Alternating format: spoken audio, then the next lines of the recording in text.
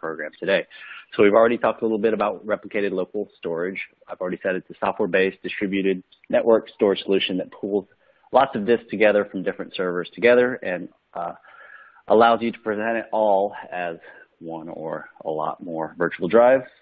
Benefits are you can allow multiple servers to access it at the same time, very similar to with a SAN or NAS. It's really relatively easy to scale by adding more nodes or disks. Provides redundancy across disks. We talk about high availability a little bit. And it offers some SAN and DAS features on the cheap. Like Sam mentioned, a lot of people want high availability in their virtual environment, or they want to be able to do failover / vMotion and migrate those virtual machines. And with this new technology, you can do that. So Sam, this topic has probably not really well understood, and a lot of people in the comments when we announced this webinar said they wanted to hear about it.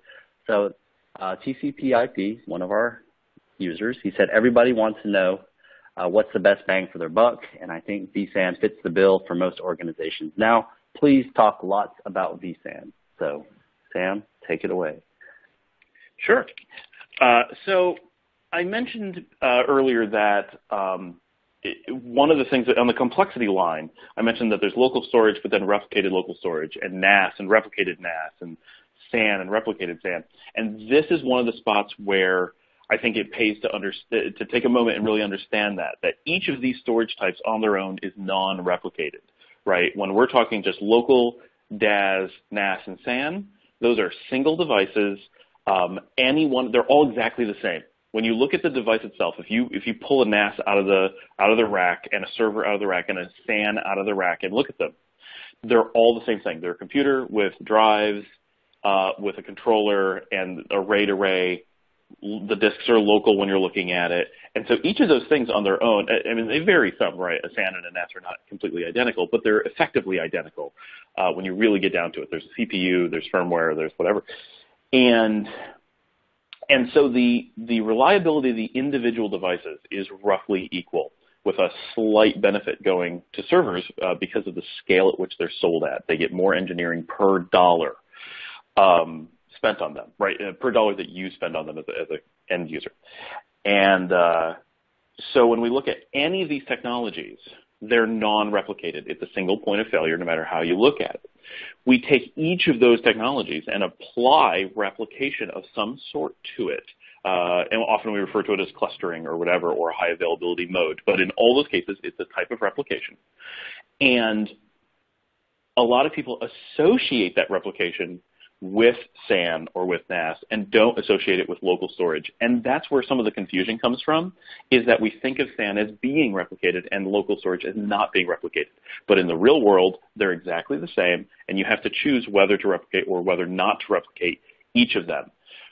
So what we're bringing really to the local storage here is not something, it's first of all, it's not new. The products we're mentioning here are really, really cool, and they're new. But the concept of replicated local storage is very old, and actually goes back to, local storage was replicated before SAN existed, right? SAN needed local storage to have replication technology before SAN could have it, before SAN could even be made. So this is actually where replication comes from historically, and all those features that exist in NAS and SAN also exist with local storage. You can always build a NAS or a SAN on your own using, take Windows or take Linux and put it on a couple servers and apply replication technologies and then share things out as iSCSI or share things out as Fibre Channel or share things out as SMB, and you're building either a SAN or a NAS yourself. And however you built it, that's replicated local storage to you.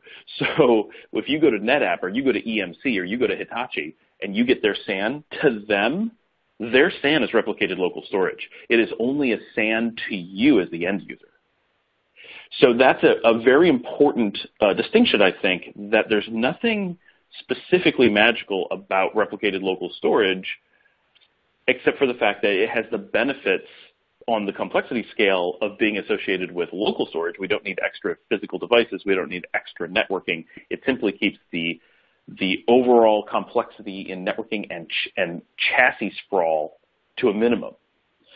But the concepts of the replication stay the same. So what's awesome about replicated local storage then is that we simply eliminate those costs and those complexities, so our risk goes down, our cost goes down, our complexity goes down because it's local storage, but we can then approach super high reliability by doing the type of replication that we generally associate with things like SAN. Okay. Now, and we can do it on the cheap too, right? Because you're not having to buy a dedicated SAN unit or NAV.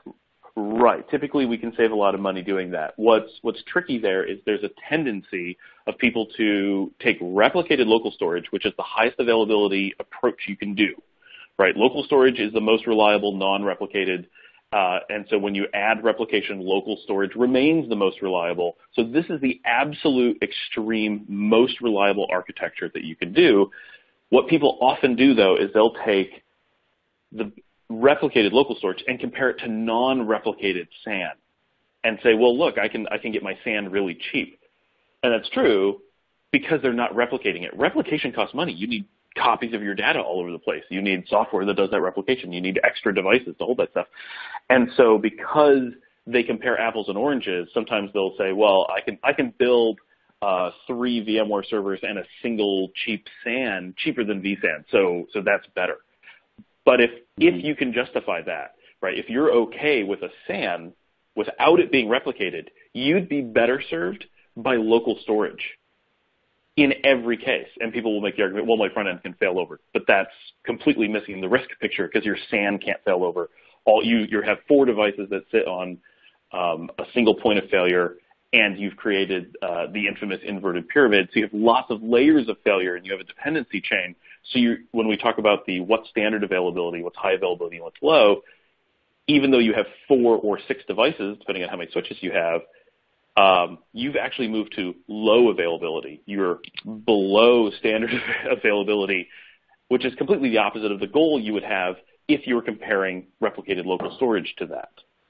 Right. So this is any replicated is we're trying to get to high availability or as close to it as possible. It's fine to not hit what we would call high, but to be higher than standard. Okay, and going back to the comment from TCP/IP, he said now that technologies like vSAN are available, it throws a loop into everything because it's a hybrid of DAS and SAN. So going forward, you expect more people to adopt technologies like RLS and for it to become more popular? Yes, RLS really should cover the vast majority of the SMB market, especially when non-replicated local storage doesn't cover it, right? So I said local storage covers about 80%. RLS is going to cover probably around 15% of what's left. So this kind of takes us up to 95%. Because if your reason for moving away from local storage is availability, then replicated local storage is your go-to answer. The thing that it doesn't cover is large scale. So if you're leaving local storage because of scaling reasons, which is very rare in the SMB, it's pretty rare in large business, but it's extremely rare in the SMB that there's actually a scaling need. But if that does happen, then RLS is not your answer.